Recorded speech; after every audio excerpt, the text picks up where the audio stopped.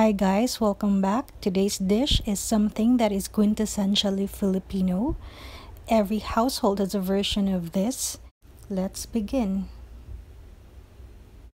I'm choosing to cook this in a rice cooker. Feel free to cook it on a stove. Here I'm just rendering the pork fat and adding some garlic.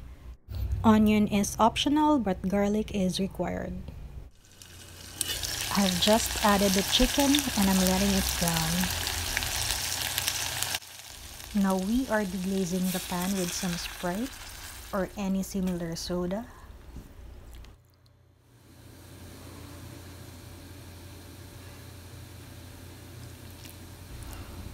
We are adding soy sauce, but believe it or not, soy sauce is actually optional. The original adobo only has vinegar. I've added sugar, which is also optional. Now we're adding the main ingredient, which is vinegar. The cardinal rule is to leave the pot uncovered after adding the vinegar. Add granulated pepper and some bay leaf to finish it off.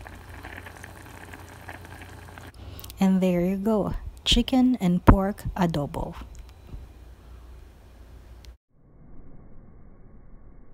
And no Filipino dish is complete without white rice.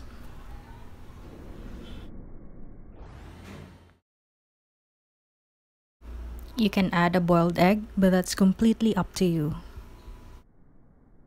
If you need a written recipe, just comment below and I'll send you this postcard.